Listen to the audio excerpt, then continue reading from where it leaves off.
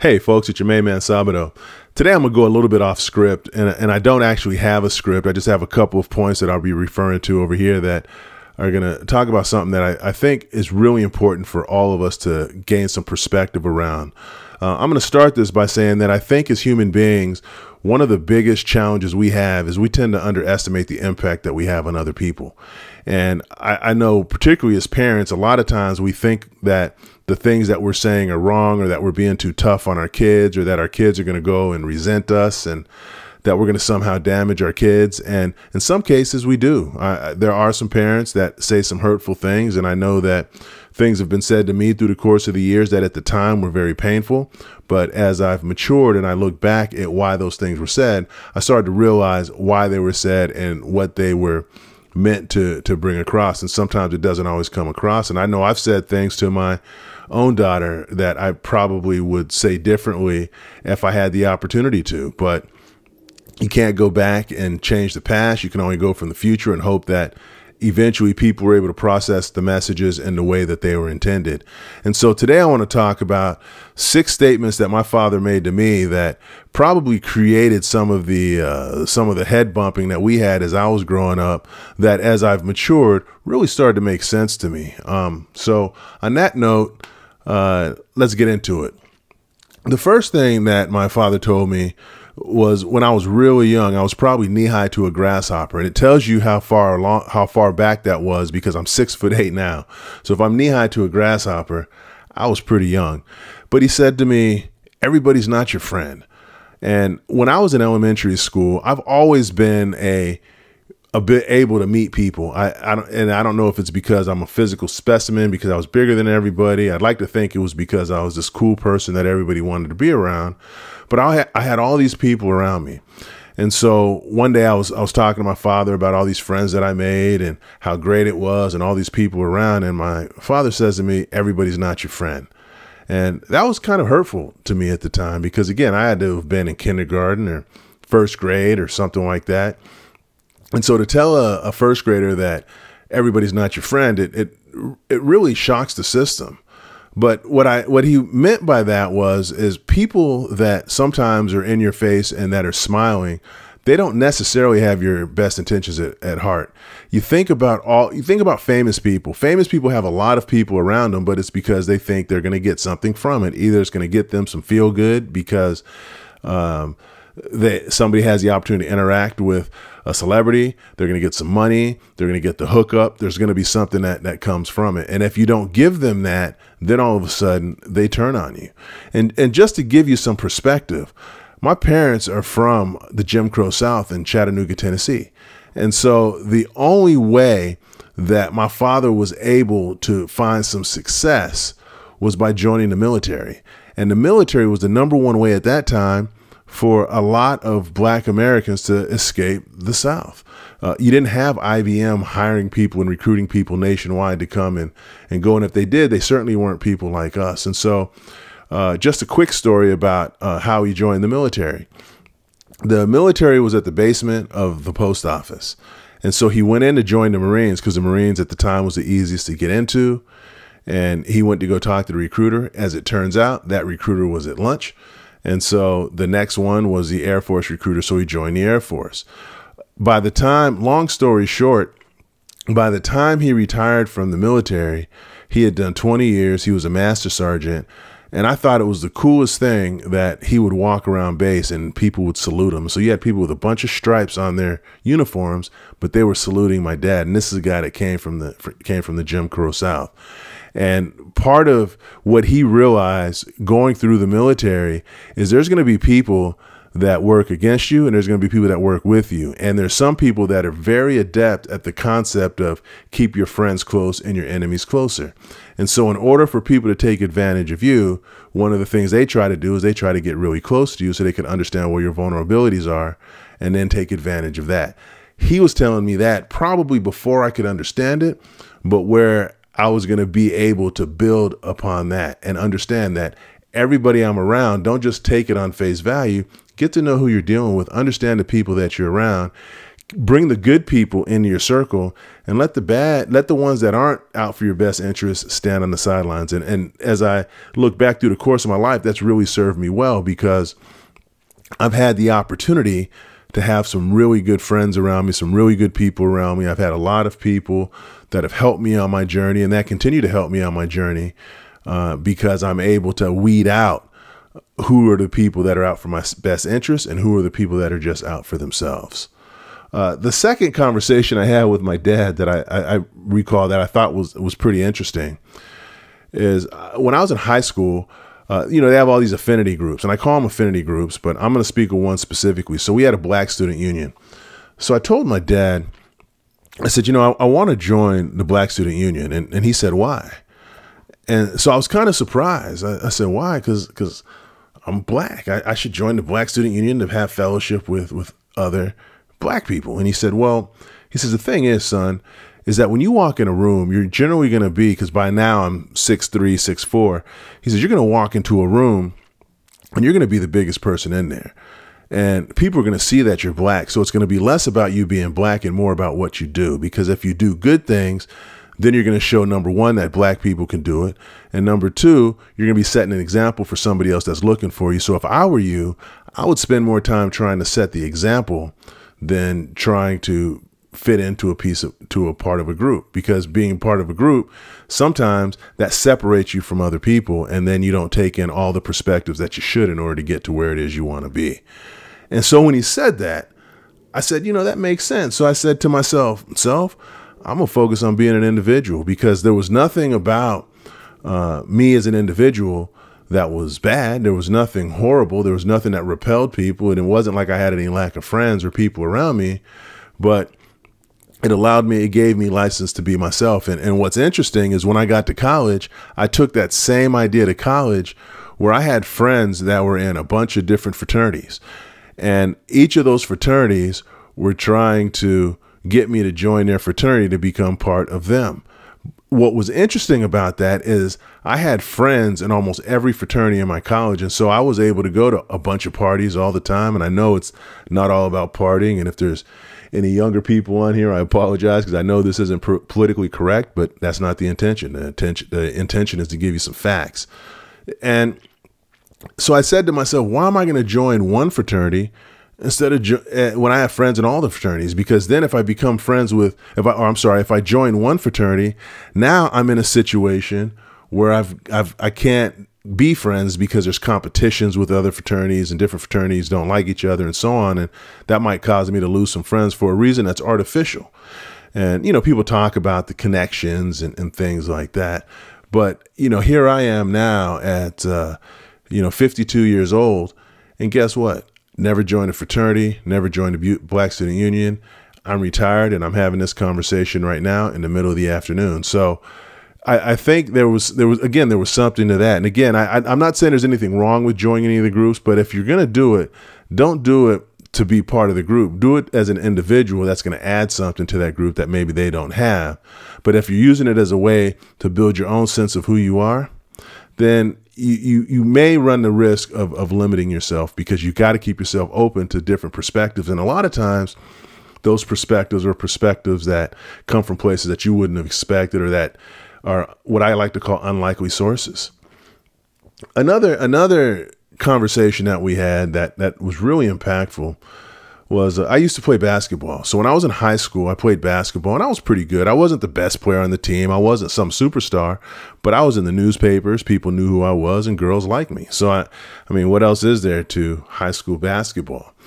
And I was telling my dad about all my notoriety and how I was going to be an NBA player and how great I was and how people said I had all this potential. And my dad said to me one day, he said, there's only one Magic Johnson. And this is before Magic Johnson had to retire. This is when Magic Johnson was at the height of his career. And I'll tell you what, that really hurt my feelings, because I thought I could be the next Magic Johnson. But the reality was it probably wasn't in the card, because every kid that I knew was trying to be Magic Johnson. And that's where I learned a very valuable lesson, is that at the best, I could be a second-rate Magic Johnson, because I'd have to emulate everything he did. But I can always be a first-rate Sabado. I can always be a first-rate me. And at that point, I realized instead of trying to follow the group, because everything up to that point said, don't try to follow the group, create your own trail. And then as you create your own trail, you could pave it however you want to and make it the best that you can make it. And instead of trying to be like other people, why don't you try to be somebody that other people want to be like? And, you know, I don't have the kind of ego that would say that I've accomplished that. But I think that line of thinking has served me well, because then I was never a sheep following the flock. I was always out in the front. I was never trying to be like the Joneses. I was always Mr. Jones, or at least Mr. Johnson, because I was doing something different than Mr. Jones was. One time, another impactful conversation, and again, these are kind of all over the place, but they're going in a bit of a chronological order, and I hope you see that, because this is helping to kind of build to, I think, the perspective that any of you can take to get to the life that you want, and perhaps identify some of what might be holding you back as it relates to how you move among other people and in your social circles. So there was a time when I worked at a YMCA, and this YMCA was in an affluent part of town, and I used to have the opportunity to talk to a bunch of people. And so there was this family named the Parsegans, and the Parsegans came from old money, and they would give me a bunch of advice, and we would have a bunch of conversations. But then there came a point where every time I said something to them, they would just start laughing. And it was cool when I was telling a joke or when I was trying to be funny, but when I'm not being funny, why are you laughing? And so I told my dad I was frustrated. They just keep laughing every time I say something. I'm laughing. It's like I'm a comedian or some type of entertainer, and I'm not. That's not what I'm trying to do. And so we were driving home. He had given me a ride home, because remember, when I was in college, I didn't have a car. So he was giving me a ride home from work. And he said, son, if you want people to take you serious, stop telling so many jokes. And when he said that, that gave me pause. Because what I was realizing is the thing that I hate today is I hate the fact that people are always looking for certain people to entertain, or people are always trying to get attention by being silly or being something, as opposed to just being great or being themselves or doing what they do best. And because that is artificial. So once you stop telling the jokes and people stop trying to be around you, once you stop entertaining, you stop being useful to people. Just like I think there was that thing where they said, I think it was in the news where the lady told LeBron James, shut up and dribble. And I thought that was incredibly offensive, because LeBron James does a lot of things to help make the world a little bit better in his own way. And I'm not saying anybody's perfect. And so if anybody in the comments, feels different, let me know. But I just think that when you have that kind of platform, it becomes important for you to, sure, maybe do the thing that you're good at, but also be able to give back and do something well, and to make statements that are socially accurate. And I think that was the case in that situation, as opposed to being diminished. And so from that point on, I really told myself that I was going to change how I was interacting with people, because I wasn't lucky to have people interact with me. We were as mutually fortunate to be interacting with each other, because most of the time in these conversations, I was bringing something to the table. And so I stopped telling the jokes. Then the question started to be, well, what's wrong? And then I told them, I'm not here to entertain. I'm not here trying to be funny. There's some serious things that I said, and it kind of hurt my feelings that you didn't, that you just laughed at me. And and they responded, and they were apologetic and didn't know they were doing it, and so on. And from that point on, more of our conversation became more hard hitting. And anybody that knows me now knows that I go from being in a jovial kind of laughing mood to being serious at the drop of a hat, because I know the world has a lot of seriousness to it. And a lot of us are just laughing to keep from crying. And my job here is to try to keep as many people from crying as possible. But again, I learned that from that post-conversation wrap up with my dad after speaking to the Parsegans on multiple occasions.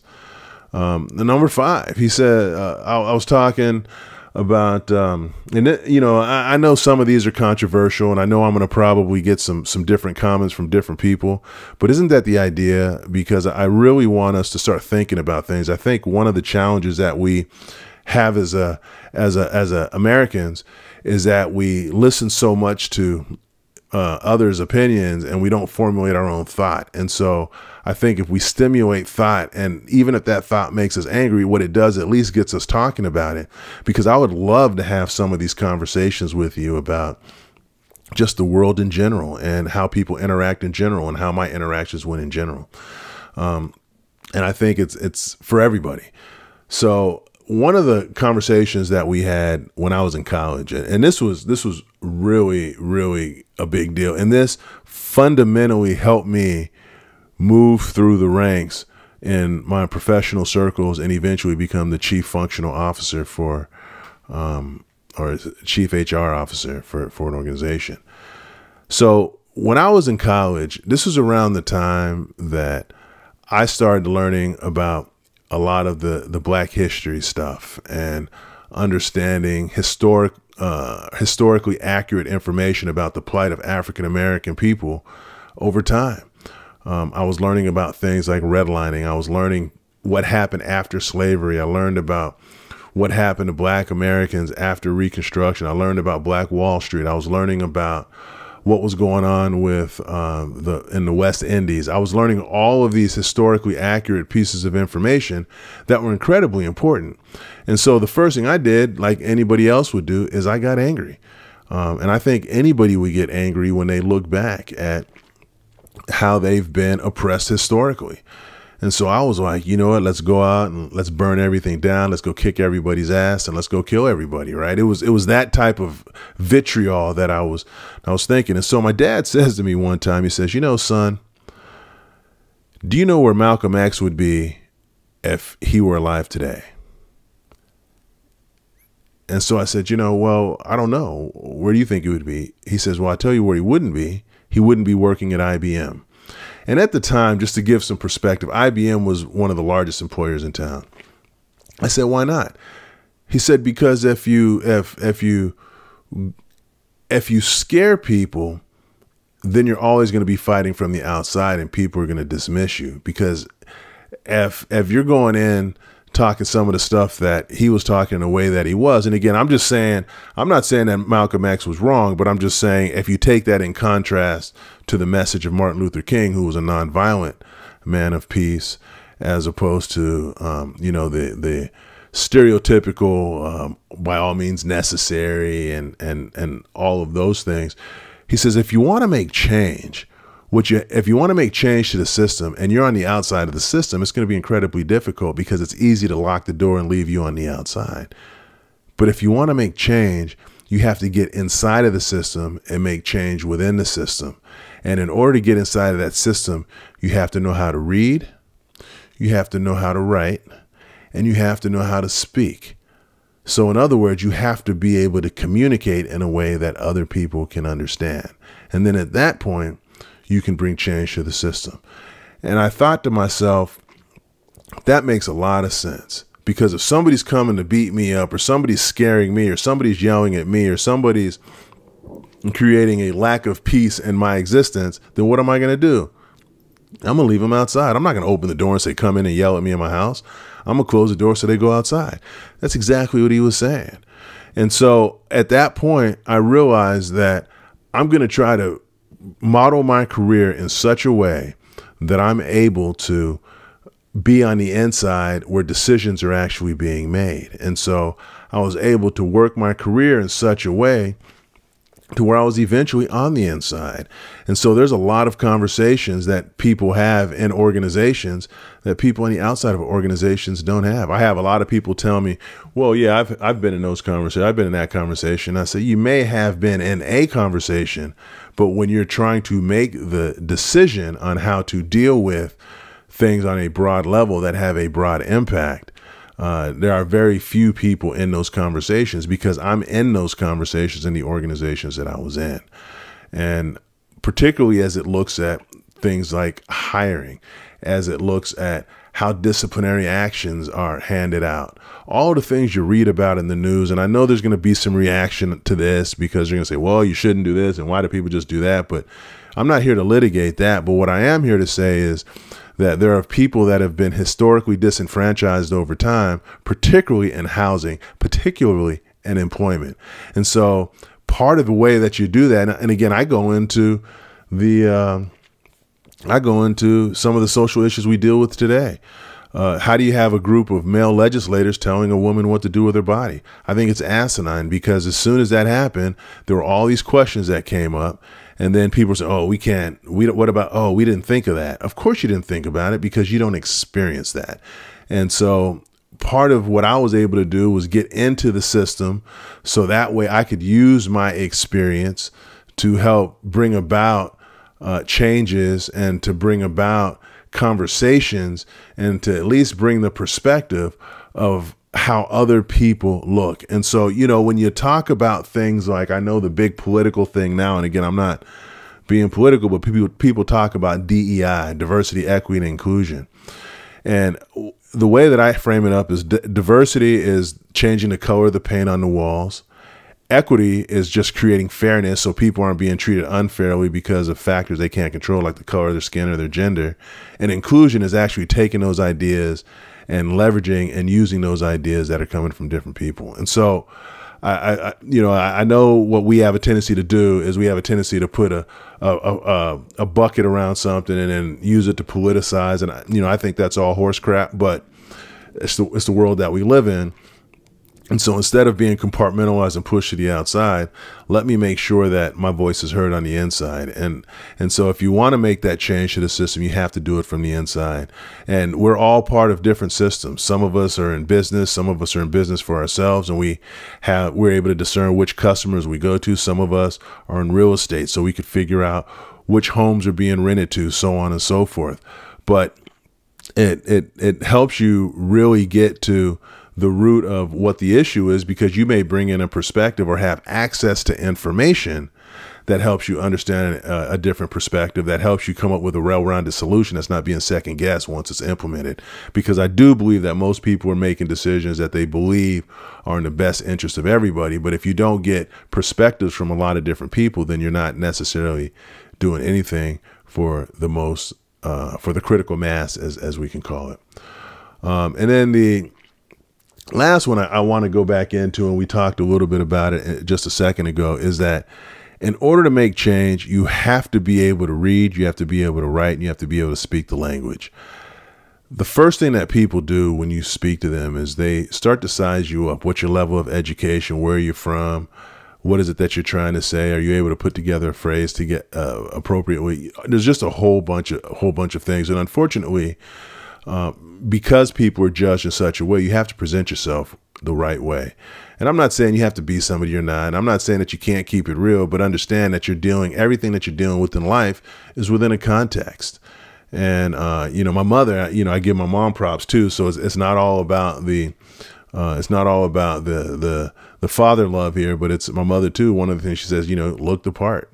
I was looking at this, I was reading an article about a young lady who wore shorts to an interview, and they told her that that wasn't appropriate for an interview. And so she decides to write it to the newspaper.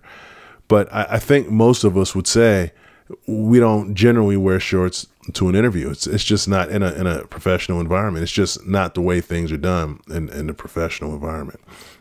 And so instead of getting angry, understand that you had the opportunity to be told something directly, as opposed to somebody talking about you behind your back and just not giving you the job. So at least you know what the issue was, so that way you have the opportunity to correct it.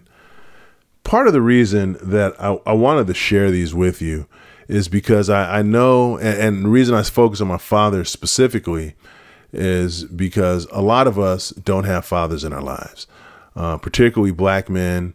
And again, I can't speak for everybody else. I could just speak for what I know and for the people that look like me and that I represent. Although I had a father in the house, it's really important to understand that it's easy to look at somebody and say, this person did this and they're just a bad person. But at the end of the day, there's going to be different messages that come from different people, and you never want to take anybody's perspective and just summarily dismiss it. The other thing I think is critically important is the importance of being an individual. If somebody were to ask me what the singular most important characteristic for me being able to get to where I am is that I don't run with the group. I don't follow others. I'd like to say that all my friends and the people I spend time with and that I've gotten to know over time, we're all misfits. You know, there were always the cool kids. If you go back and you look at your days when you were partying, when you were hanging out, there's always the cool kids, and the cool kids always have the same thing. They have the cool car, they have the cool clothes, they might be flashing money, but on the back end, they might be, I don't know, living at their parents' house, working 3 minimum wage jobs, struggling with everything else in their life, but they do everything to make it look good because that group wants to show you what they have, as opposed to, as I like to say, don't talk about it, be about it. They like to show, and they like to talk about things. And so I think whenever we feel that pressure to be part of the group, I think my father was trying to instill in me a fact of individualism. Be yourself, be your authentic self. Don't try to follow the group. And if the group follows you, fine, but make sure that you're setting an example. And I think that one of my favorite athletes of all time is Shaquille O'Neal. And I think he was a dominant basketball player. I mean, he was an incredible hoops player, but I'm not really impressed with who he is when he was playing hoop. I mean, yeah, he was good, but there are a lot of good players all the time. But who he is as a human being. And I think that when you look at somebody like Shaquille O'Neal, Shaq's whole thing is, I want to be somebody that your kids can look up to and want to be like. And has Shaq made some mistakes? 100%. But I think Shaq is also looking back and trying to atone for those mistakes and recognize that he makes those mistakes and that he's not perfect. So again, I think the question that we have to ask ourselves is, looking at all of our mistakes, and folks, I will tell you, I have made a bunch of mistakes. I'm not perfect, and there's some things I wish I could have done differently, and that had a real impact on people, but I can't do that now. But I look back and I realize that, and I'm honest with myself about that, and I do what I can to make sure that those things don't ever happen again. And I think we all have that responsibility. And if we're living our lives in a way that we're comfortable that kids can take our example and be like us when they grow up, that we'd be okay with that, then I think you're doing pretty good. So that's the message. You know, I wanted to tell you some of the things my father told me, and I wanted to also share with you some of the tremendous impact that each of you have, not just with your kids, but with the people that you have the opportunity to interact with and the privilege to interact with, and not to take that for granted, because I know I did for a lot of years, and I'm not going to say I'm paying the price, but I know that there was an impact on different people because of that. So on that note, if you like the video, if you think it's helpful, I put up content a couple of times a week, and you could see a bunch of videos with just down-to-earth perspective on real things. Most of them aren't as unscripted as this, but I thought this would be an important piece of information for each of us to have as we continue to try to build our perspectives to really live our best life. Because again, retirement isn't for everybody, but living our best life is. So on that note, have a good rest of your day, and I will talk to you soon.